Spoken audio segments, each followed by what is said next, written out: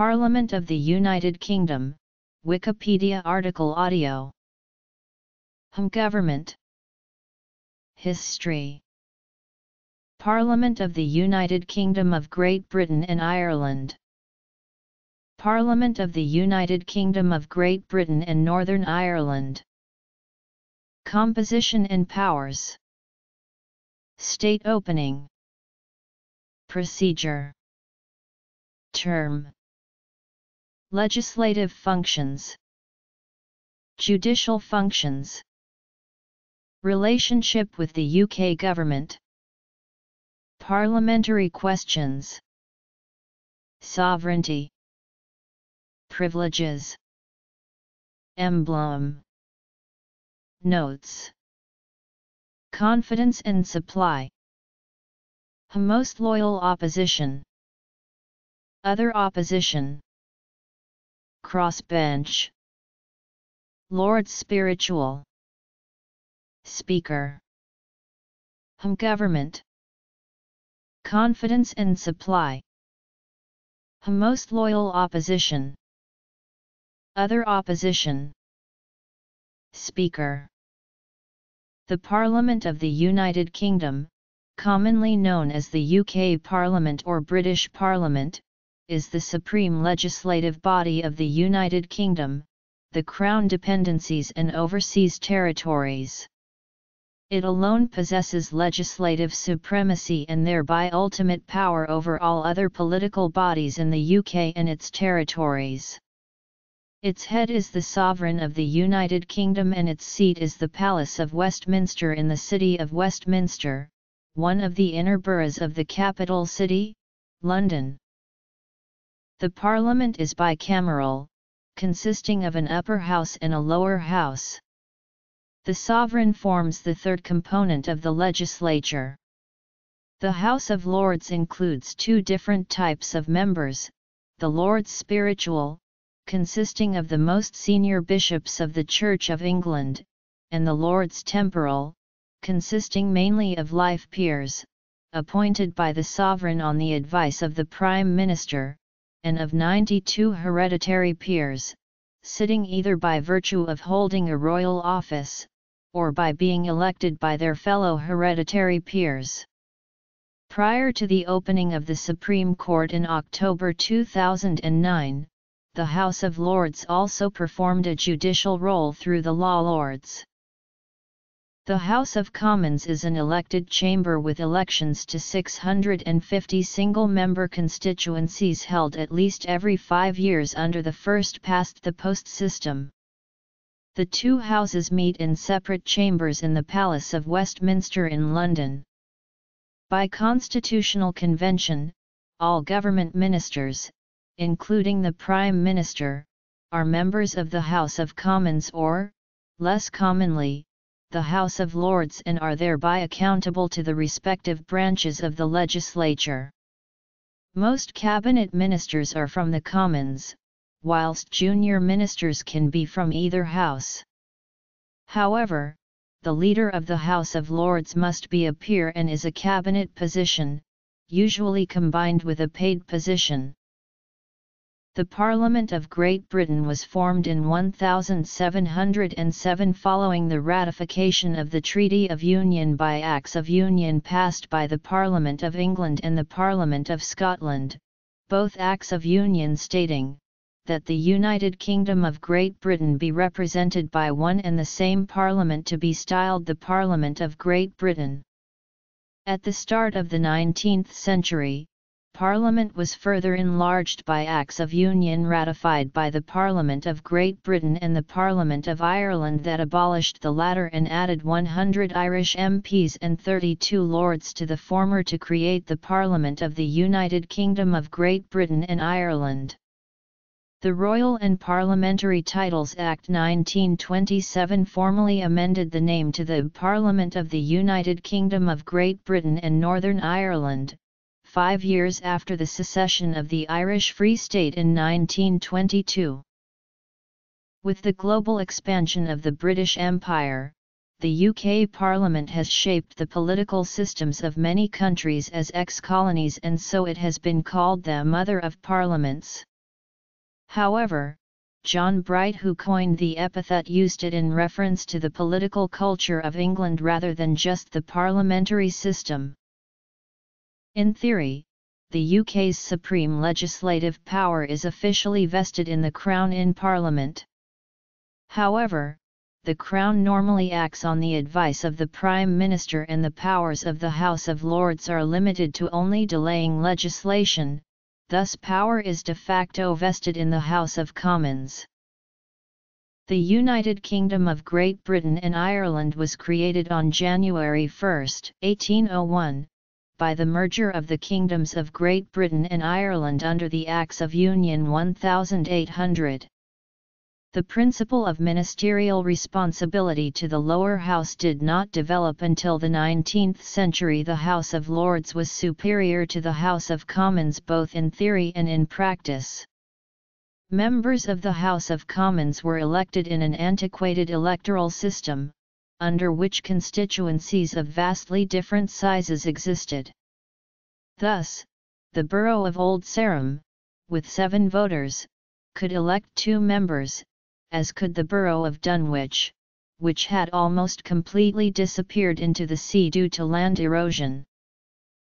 Many small constituencies, known as pocket or rotten boroughs, were controlled by members of the House of Lords, who could ensure the election of their relatives or supporters. During the reforms of the 19th century, beginning with the Reform Act 1832, the electoral system for the House of Commons was progressively regularized. No longer dependent on the Lords for their seats, MPs grew more assertive. The supremacy of the British House of Commons was established in the early 20th century. In 1909, the Commons passed the so-called People's Budget, which made numerous changes to the taxation system which were detrimental to wealthy landowners. The House of Lords, which consisted mostly of powerful landowners, rejected the budget. On the basis of the budget's popularity and the Lords' consequent unpopularity, the Liberal Party narrowly won 2 general elections in 1910. Using the result as a mandate, the Liberal Prime Minister, Herbert Henry Asquith, introduced the Parliament Bill, which sought to restrict the powers of the House of Lords. When the Lords refused to pass the bill, Asquith countered with a promise extracted from the King in secret before the second general election of 1910 and requested the creation of several hundred Liberal peers, so as to erase the Conservative majority in the House of Lords. In the face of such a threat, the House of Lords narrowly passed the bill. The Parliament Act 1911, as it became, prevented the Lords from blocking a money bill, and allowed them to delay any other bill for a maximum of 3 sessions, after which it could become law over their objections. However, regardless of the Parliament Acts of 1911 and 1949, the House of Lords has always retained the unrestricted power to veto any bill outright which attempts to extend the life of a parliament. The Government of Ireland Act 1920 created the Parliaments of Northern Ireland and Southern Ireland and reduced the representation of both parts at Westminster. The number of Northern Ireland seats was increased again after the introduction of direct rule in 1973.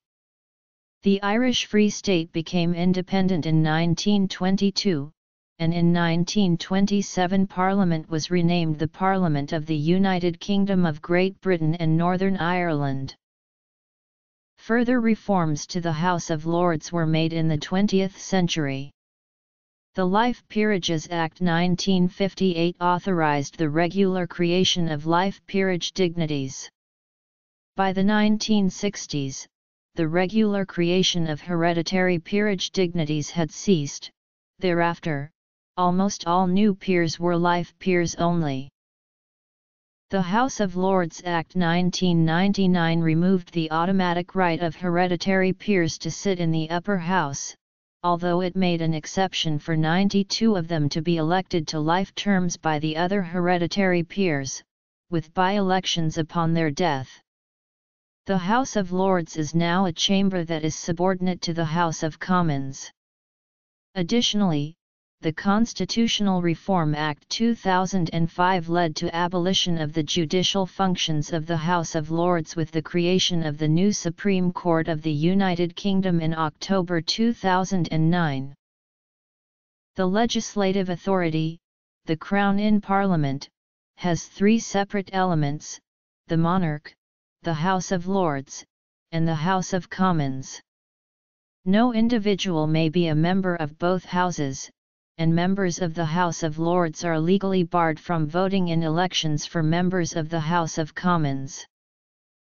Royal assent of the monarch is required for all bills to become law, and certain delegated legislation must be made by the monarch by order in council. The Crown also has executive powers which do not depend on Parliament, through prerogative powers, including the power to make treaties, declare war, award honours, and appoint officers and civil servants. In practice, these are always exercised by the monarch on the advice of the Prime Minister and the other ministers of whom government. The Prime Minister and government are directly accountable to Parliament, through its control of public finances, and to the public, through the election of members of Parliament.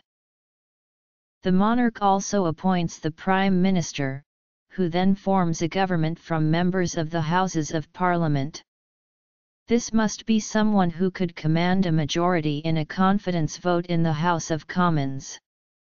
In the past, the monarch has occasionally had to make a judgment, as in the appointment of Alec Douglas Home in 1963, when it was thought that the incumbent Prime Minister, Harold Macmillan, had become ill with terminal cancer. However, today the monarch is advised by the outgoing Prime Minister as to whom he or she should offer the position next. The upper house is formally styled the Right Honourable the Lords Spiritual and Temporal in Parliament assembled, the Lords Spiritual being bishops of the Church of England and the Lords Temporal being peers of the realm. The Lords Spiritual and Lords Temporal are considered separate estates, but they sit, debate and vote together. Conservative Party, Democratic Unionist Party, Labour Party, Liberal Democrats, non-affiliated, UKIP, IND, Labour, Ulster Unionist Party, Green Party, IND, Social Democrat, IND, Ulster Unionist, Plaid Cymru, Crossbenchers, Bishops, Lord Speaker, Conservative Party, Democratic Unionist Party, Labour Party, Scottish National Party, Liberal Democrats, Sinn Féin, Plaid Cymru, Green Party, Independent. Speaker. Since the Parliament Acts 1911 and 1949, the powers of the House of Lords have been very much less than those of the House of Commons. All bills except money bills are debated and voted upon in the House of Lords. However, by voting against a bill, the House of Lords can only delay it for a maximum of 2 parliamentary sessions over a year. After that time, the House of Commons can force the bill through without the Lords' consent, under the Parliament Acts. The House of Lords can also hold the government to account through questions to government ministers and the operation of a small number of select committees. The highest court in England and Wales and in Northern Ireland used to be a committee of the House of Lords, but it became an independent Supreme Court in 2009. The Lords Spiritual formerly included all of the senior clergymen of the Church of England, archbishops, bishops, abbots, and mitred priors. Upon the dissolution of the monasteries under Henry VIII, the abbots and mitred priors lost their positions in Parliament. All diocesan bishops continued to sit in Parliament, but the Bishopric of Manchester Act 1847, and later acts, provide that only the 26 most senior are lords spiritual. These always include the incumbents of the 5 great sees, namely the Archbishop of Canterbury, the Archbishop of York, the Bishop of London, the Bishop of Durham and the Bishop of Winchester. The remaining 21 lords spiritual are the most senior diocesan bishops, ranked in order of consecration, although the Lords Spiritual Act 2015 makes time-limited provision for vacancies to be filled by women who are bishops. The Lords Temporal are all members of the peerage. Formerly, they were all hereditary peers. The right of some hereditary peers to sit in Parliament was not automatic. After Scotland and England united into Great Britain in 1707, it was provided that all peers whose dignities had been created by English kings could sit in Parliament, but those whose dignities had been created by Scottish kings were to elect a limited number of representative peers. A similar arrangement was made in respect of Ireland when it was united with Great Britain in 1801, but when Southern Ireland left the United Kingdom in 1922, the election of Irish representative peers ceased. By the Peerage Act 1963, the election of Scottish representative peers also ended, and all Scottish peers were granted the right to sit in Parliament. Under the House of Lords Act 1999, only life peerages automatically entitle their holders to seats in the House of Lords. Of the hereditary peers, only 92, the Earl Marshal, the Lord Great Chamberlain and the 90 elected by other peers, retain their seats in the House. The Commons, the last of the estates of the kingdom, are represented in the House of Commons, which is formally styled the Honourable the Commons in Parliament assembled. In 2016, the House consists of 650 members. Each Member of Parliament or MP is chosen by a single constituency by the first-past-the-post electoral system.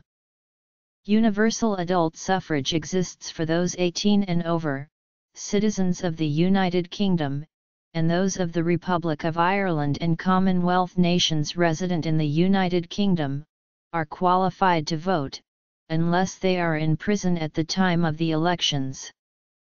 The term of members of the House of Commons depends on the term of Parliament, a maximum of 5 years, a general election, during which all the seats are contested, occurs after each dissolution.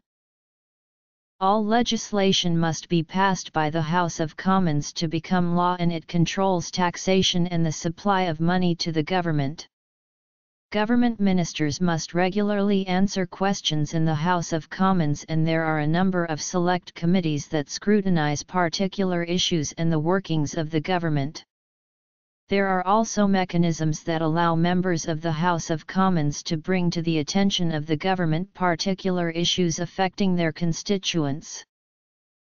The state opening of Parliament is an annual event that marks the commencement of a session of the Parliament of the United Kingdom. It is held in the House of Lords Chamber and, before 2012, took place in November or December, or in a general election year, when the new Parliament first assembled. From 2012 onwards, the ceremony has taken place in May or June. Motioned by the monarch, the Lord Great Chamberlain raises his wand of office to signal to Black Rod, who is charged with summoning the House of Commons and has been waiting in the Commons lobby. Black Rod turns and, under the escort of the doorkeeper of the House of Lords and an inspector of police, approaches the doors to the Chamber of the Commons. In 1642, King Charles I stormed into the House of Commons in an unsuccessful attempt to arrest the 5 members, who included the celebrated English patriot and leading parliamentarian John Hampden. This action sparked the English Civil War. The wars established the constitutional rights of Parliament, a concept legally established in the Glorious Revolution in 1688 and the subsequent Bill of Rights 1689. Since then, no British monarch has entered the House of Commons when it is in session. On Black Rod's approach, the doors are slammed shut against him, symbolizing the rights of Parliament and its independence from the monarch. He then strikes with the end of his ceremonial staff 3 times on the closed doors of the Commons chamber. He is then admitted, and announces the command of the monarch for the attendance of the Commons. The monarch reads a speech, known as the Speech from the Throne, which is prepared by the Prime Minister and his or her cabinet members, outlining the government's agenda for the coming year. The speech reflects the legislative agenda for which the cabinet seeks the agreement of both houses of Parliament. After the monarch leaves, each chamber proceeds to the consideration of an address in reply to Her Majesty's gracious speech. But first, each house considers a bill pro forma to symbolize their right to deliberate independently of the monarch. In the House of Lords, the bill is called the Select Vestries Bill, while the Commons equivalent is the Outlawries Bill. The bills are considered for the sake of form only, and do not make any actual progress.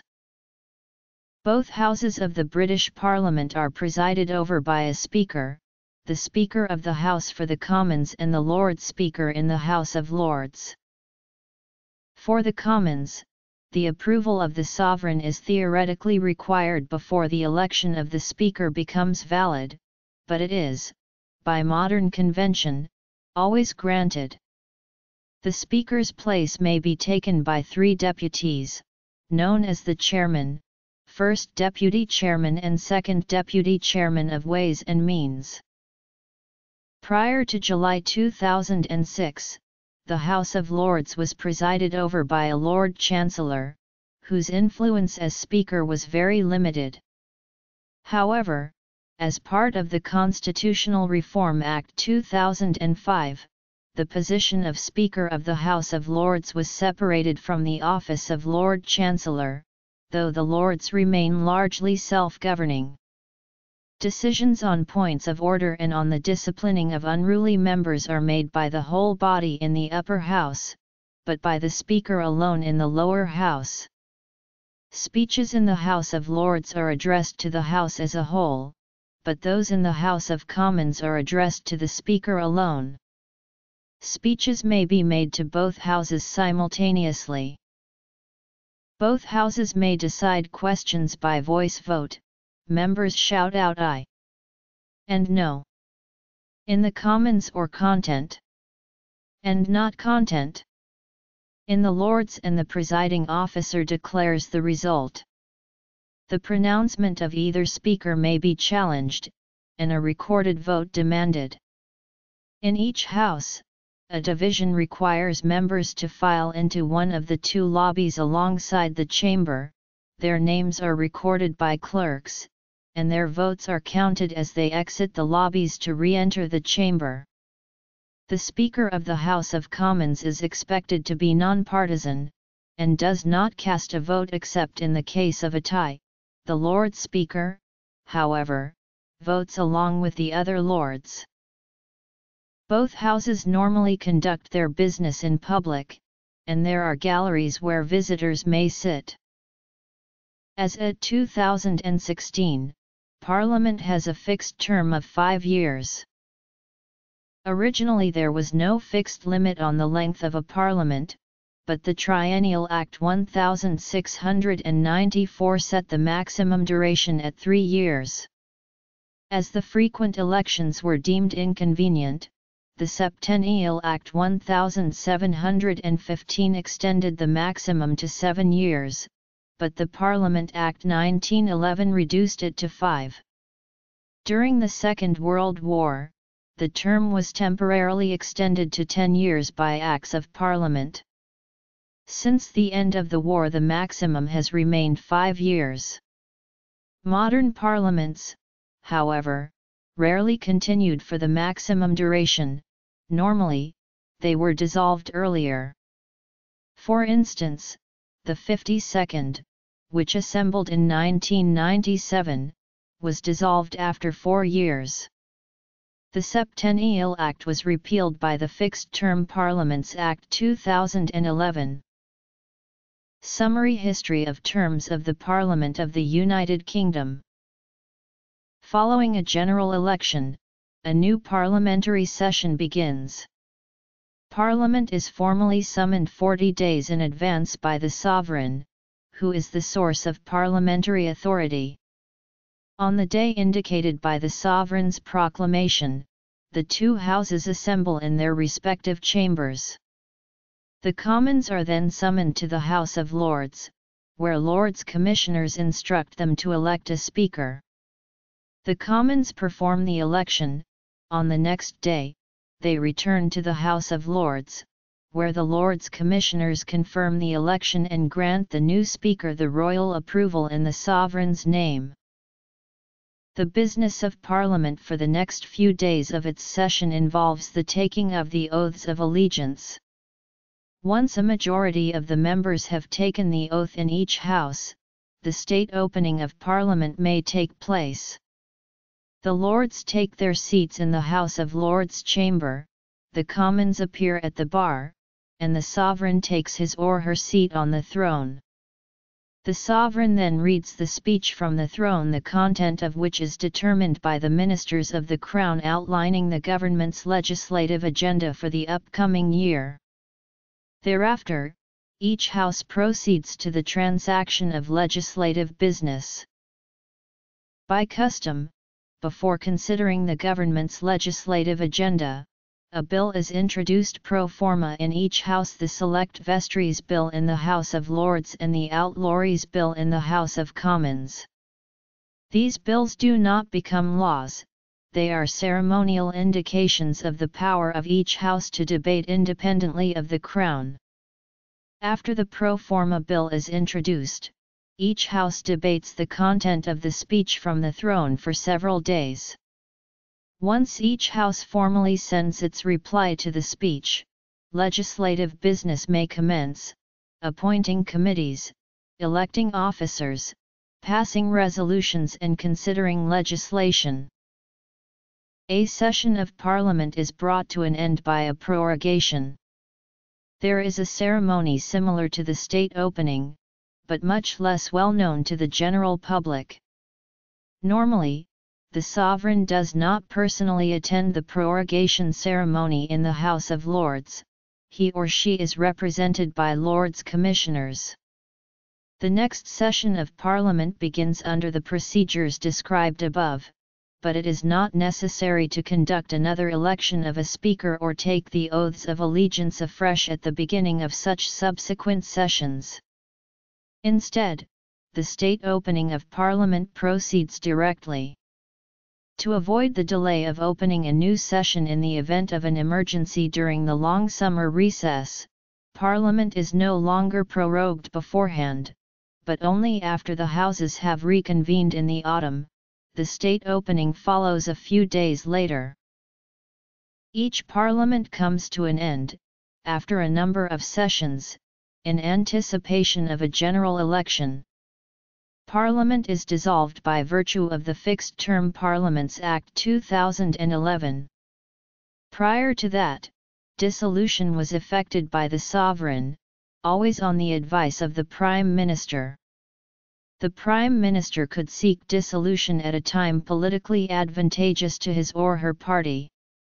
If the Prime Minister loses the support of the House of Commons, Parliament will dissolve and a new election will be held. Parliaments can also be dissolved if 2/3 of the House of Commons votes for an early election. Formerly, the demise of the sovereign automatically brought a parliament to an end. the crown being seen as the caput principium, et finis of the body, but this is no longer the case. The first change was during the reign of William and Mary, when it was seen to be inconvenient to have no parliament at a time when succession to the crown could be disputed, and an act was passed that provided that a parliament was to continue for 6 months after the death of a sovereign, unless dissolved earlier. Under the Representation of the People Act 1867, Parliament can now continue for as long as it would otherwise have done in the event of the death of the sovereign. After each Parliament concludes, the Crown issues writs to hold a general election and elect new members of the House of Commons, though membership of the House of Lords does not change. Laws can be made by Acts of the United Kingdom Parliament. While Acts can apply to the whole of the United Kingdom including Scotland, due to the continuing separation of Scots law, many Acts do not apply to Scotland and may be matched either by equivalent Acts that apply to Scotland alone or, since 1999, by legislation set by the Scottish Parliament relating to devolved matters. This has led to a paradox known as the West Lothian question. The existence of a devolved Scottish Parliament means that while Westminster MPs from Scotland may vote directly on matters that affect English constituencies, they may not have much power over their laws affecting their own constituency. Since there is no devolved English Parliament, the converse is not true. While any act of the Scottish Parliament may be overturned, amended, or ignored by Westminster, in practice this has yet to happen. Legislative consent motions enables the UK Parliament to vote on issues normally devolved to Scotland, Wales, or Northern Ireland, as part of United Kingdom legislation. Laws, in draft form known as bills, may be introduced by any member of either house. A bill introduced by a minister is known as a government bill, one introduced by another member is called a private member's bill. A different way of categorizing bills involves the subject. Most bills, involving the general public, are called public bills. A bill that seeks to grant special rights to an individual or small group of individuals, or a body such as a local authority, is called a private bill. A public bill which affects private rights is called a hybrid bill, although those that draft bills take pains to avoid this. Private members' bills make up the majority of bills, but are far less likely to be passed than government bills. There are 3 methods for an MP to introduce a private member's bill. The private member's ballot put names into a ballot, and those who win are given time to propose a bill. The 10-minute rule is another method, where MPs are granted 10 minutes to outline the case for a new piece of legislation. Standing Order 57 is the third method, which allows a bill to be introduced without debate if a day's notice is given to the table office.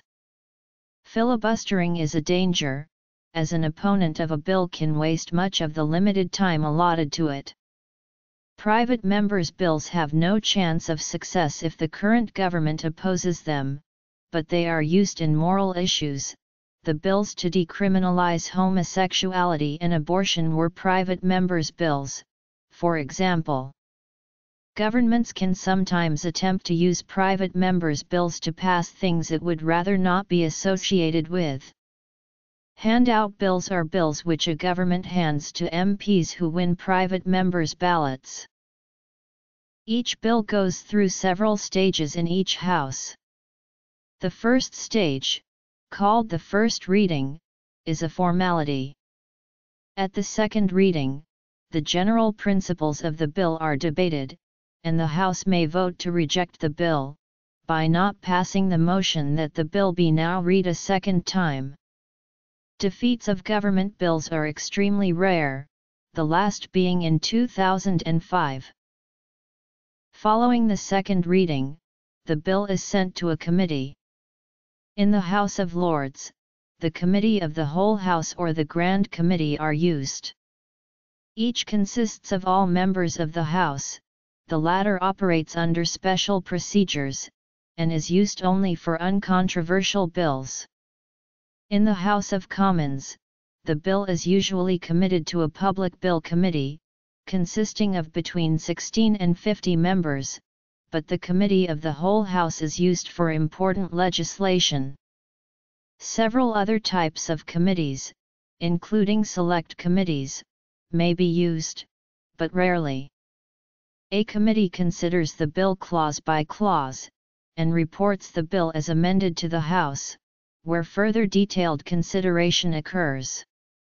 However, a practice which used to be called the kangaroo allows the Speaker to select which amendments are debated. This device is also used under Standing Order 89 by the committee chairman, to restrict debate in committee.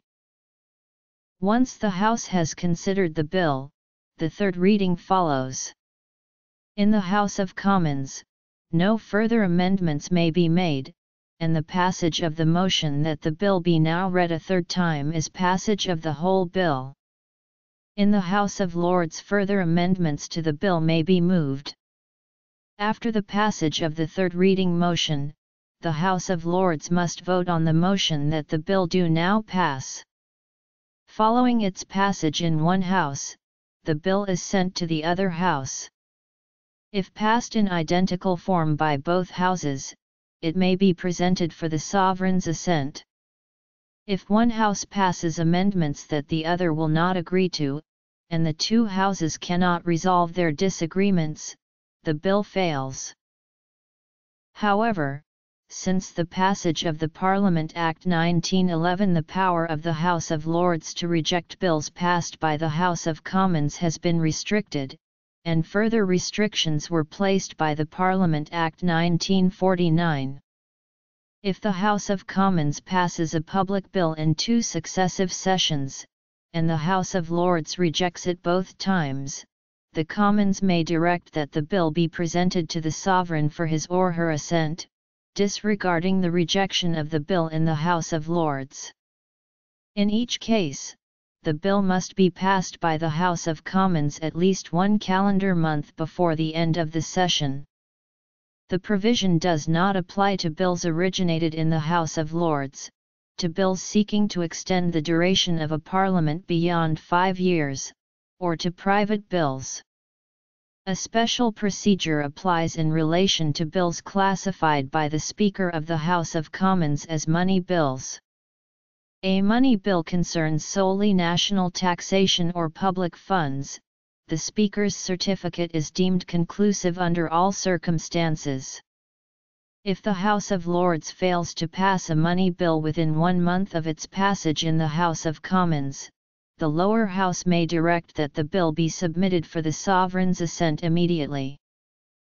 Even before the passage of the Parliament Acts, the Commons possessed preeminence in cases of financial matters.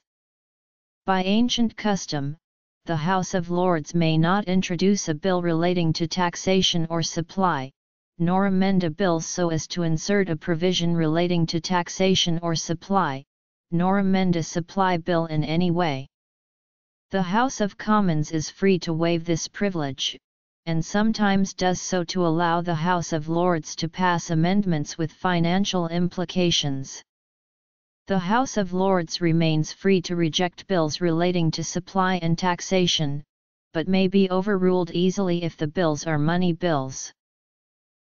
The last stage of a bill involves the granting of the royal assent. Theoretically, the sovereign may either grant the royal assent or withhold it.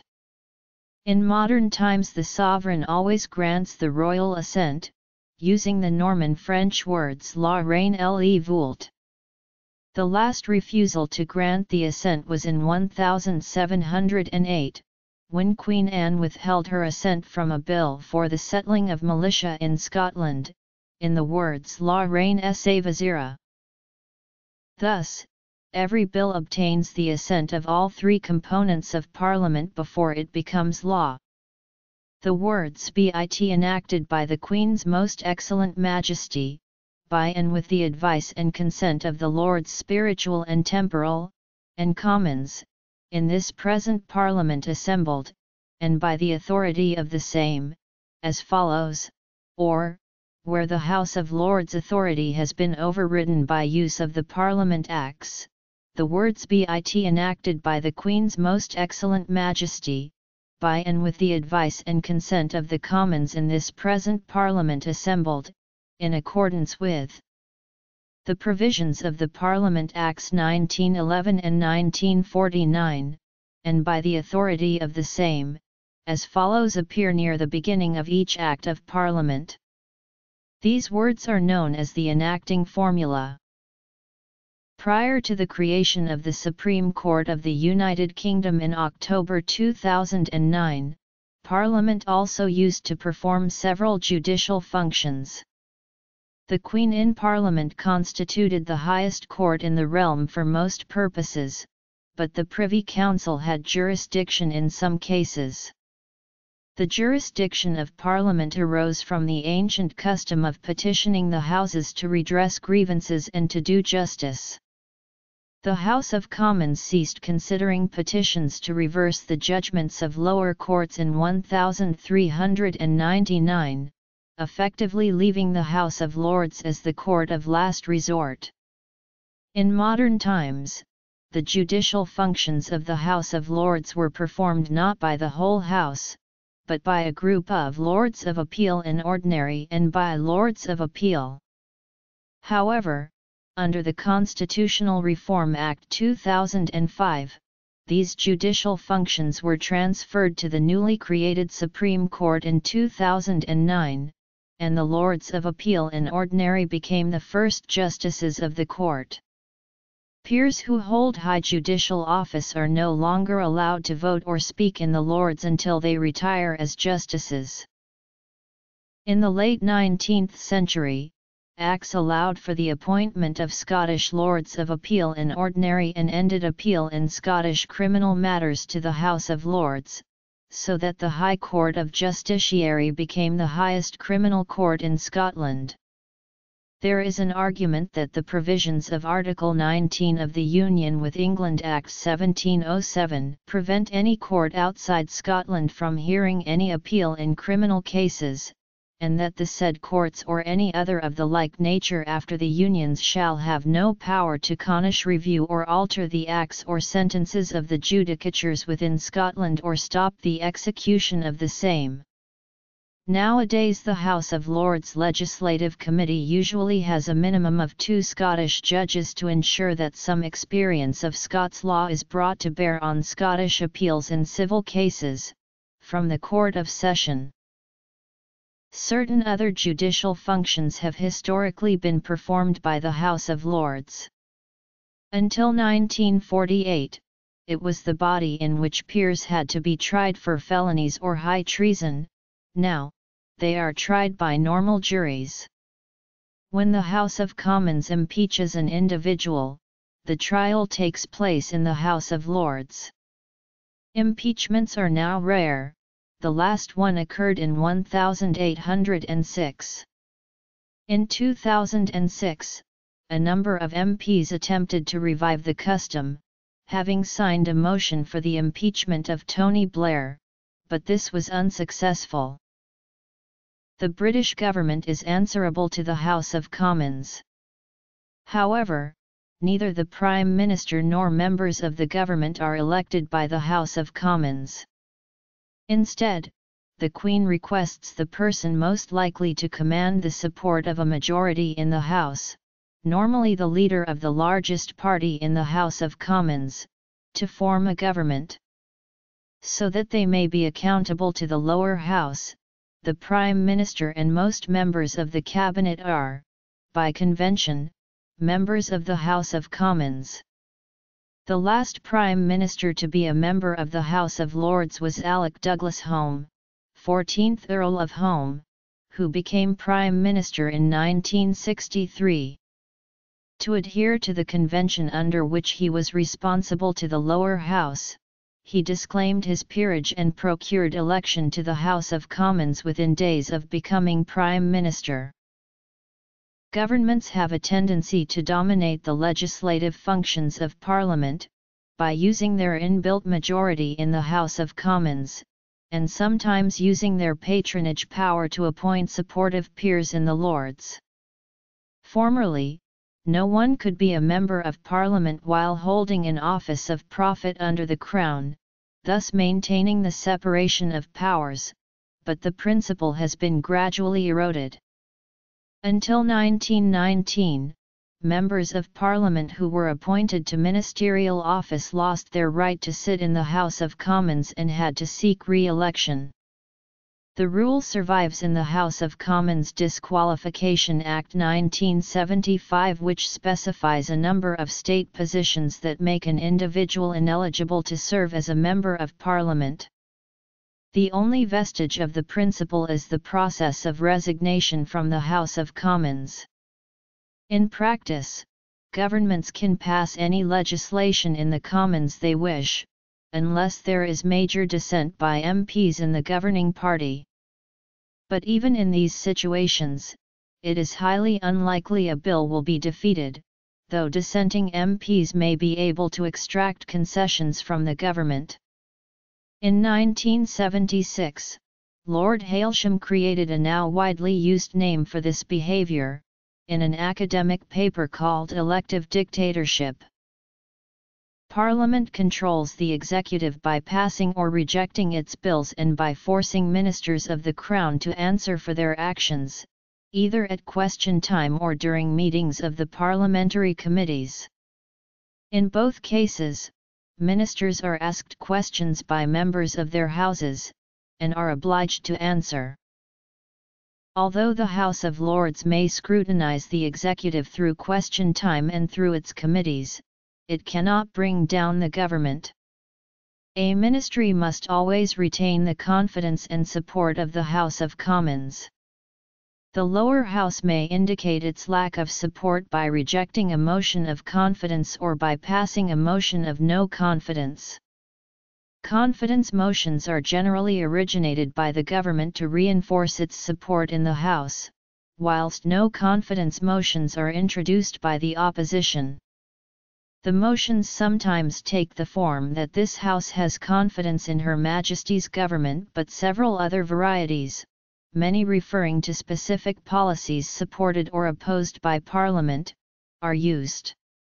For instance, a confidence motion of 1992 used the form, that this House expresses the support for the economic policy of Her Majesty's government. Such a motion may theoretically be introduced in the House of Lords, but, as the government need not enjoy the confidence of that House, would not be of the same effect as a similar motion in the House of Commons.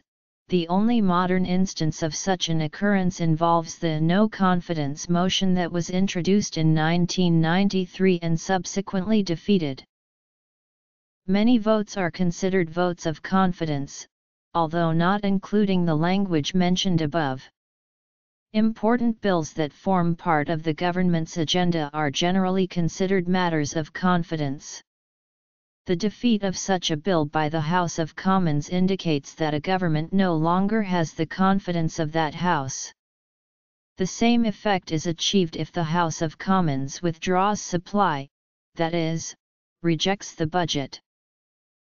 Where a government has lost the confidence of the House of Commons, the Prime Minister is obliged either to resign, or seek the dissolution of Parliament and a new general election.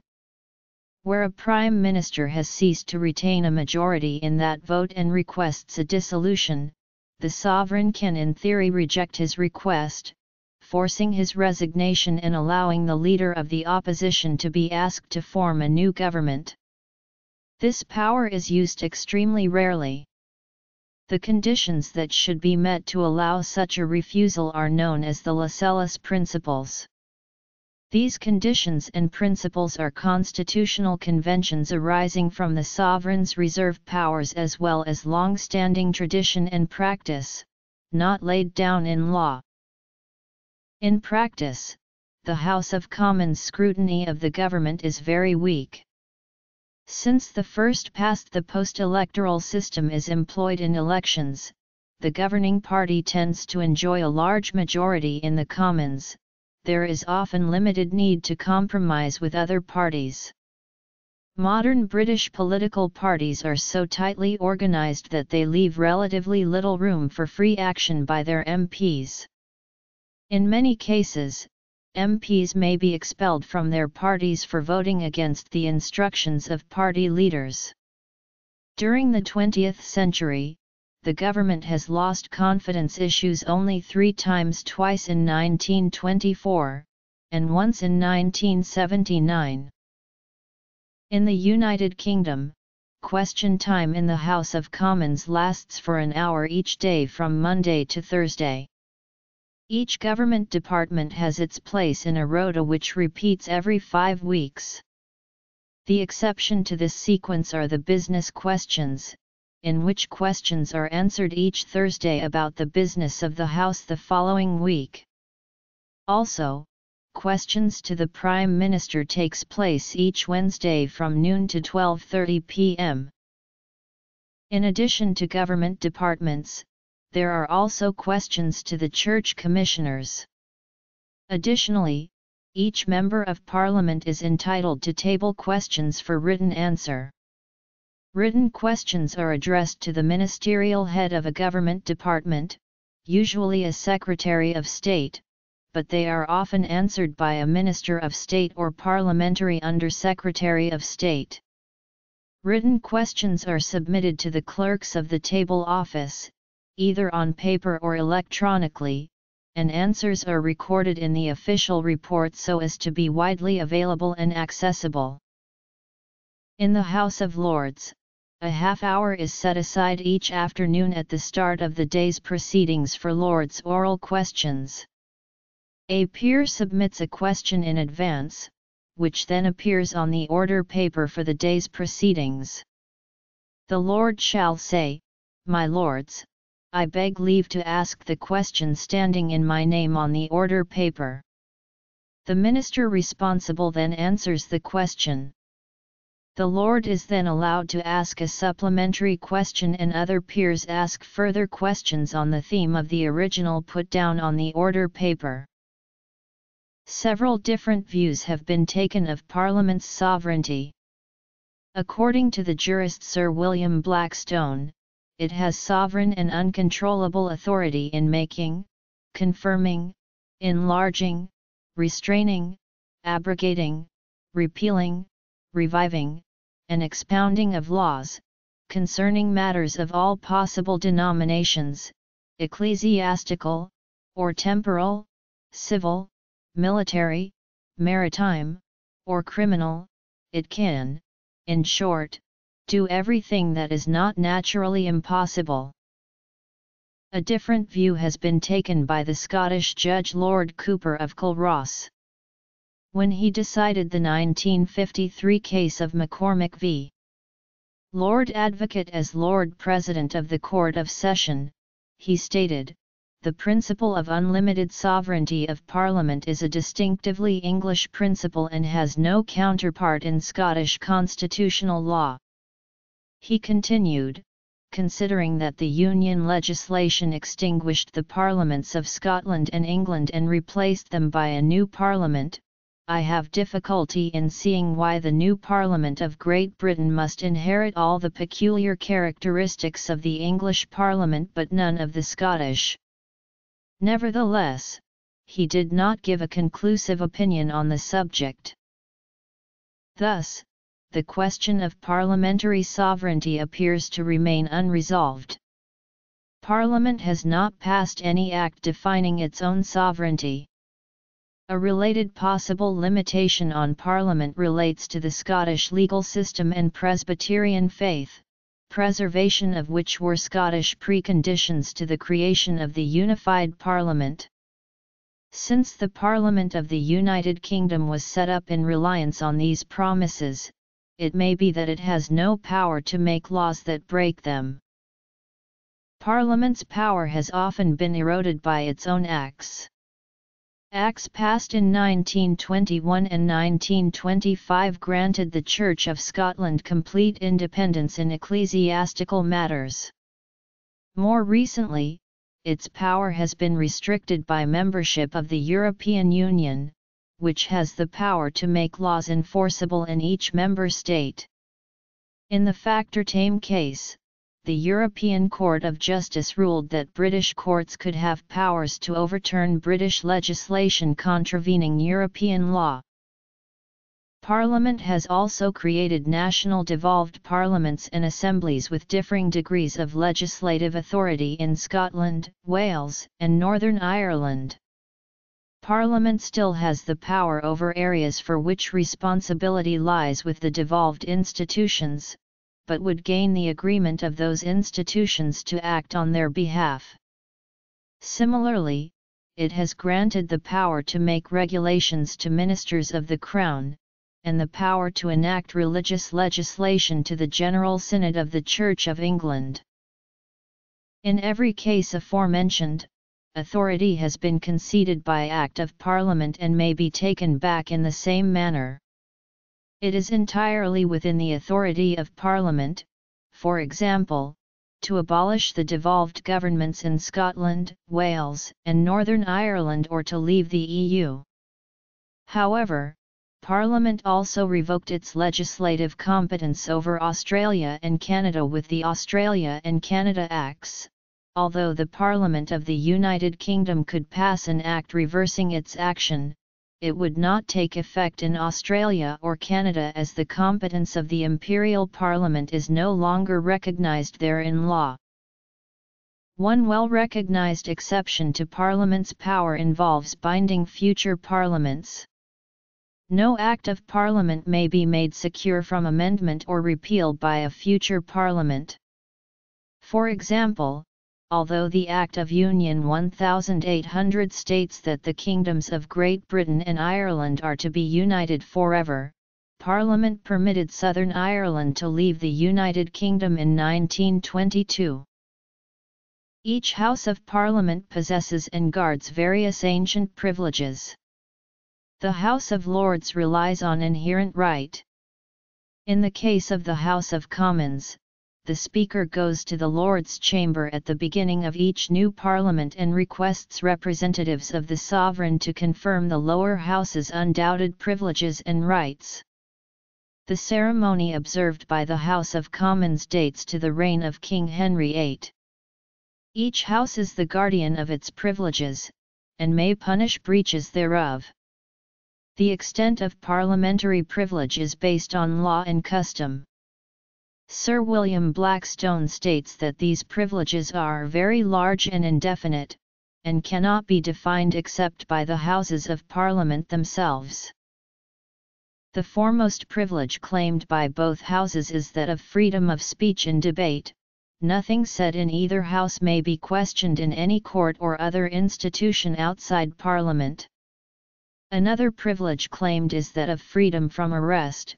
At one time this was held to apply for any arrest except for high treason, felony, or breach of the peace, but it now excludes any arrest on criminal charges.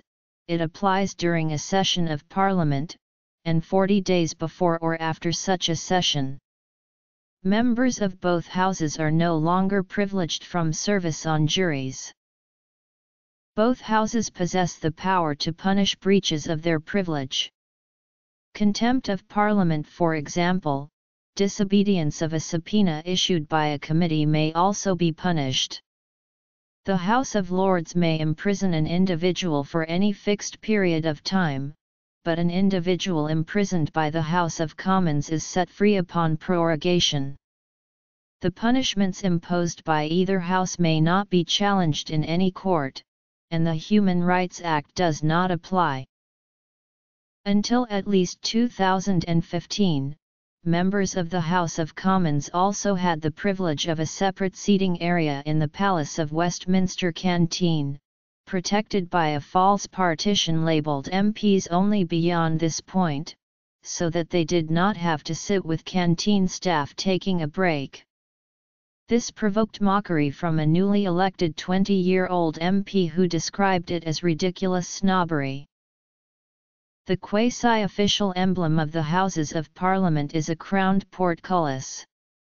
The portcullis was originally the badge of various English noble families from the 14th century. It went on to be adopted by the kings of the Tudor dynasty in the 16th century, under whom the Palace of Westminster became the regular meeting place of Parliament. The crown was added to make the badge a specifically royal symbol. The portcullis probably first came to be associated with the Palace of Westminster through its use as decoration in the rebuilding of the palace after the fire of 1512. However, at the time it was only one of many symbols. The widespread use of the portcullis throughout the palace dates from the 19th century, when Charles Barry and Augustus Pugin used it extensively as a decorative feature in their designs for the new palace built following the disastrous 1834 fire. The crowned portcullis came to be accepted during the 20th century as the emblem of both Houses of Parliament. This was simply a result of custom and usage rather than a specific decision. The emblem now appears on official stationery, publications, and papers, and is stamped on various items in use in the Palace of Westminster, such as cutlery, silverware, and china. Various shades of red and green are used for visual identification of the House of Lords and the House of Commons. Lists of MPs elected. Coordinates: 51 degree 29 57.5 and 00 degree 07 29.1 W slash 51.499306 degrees north 0.124750 degrees west slash 51.499306 0.124750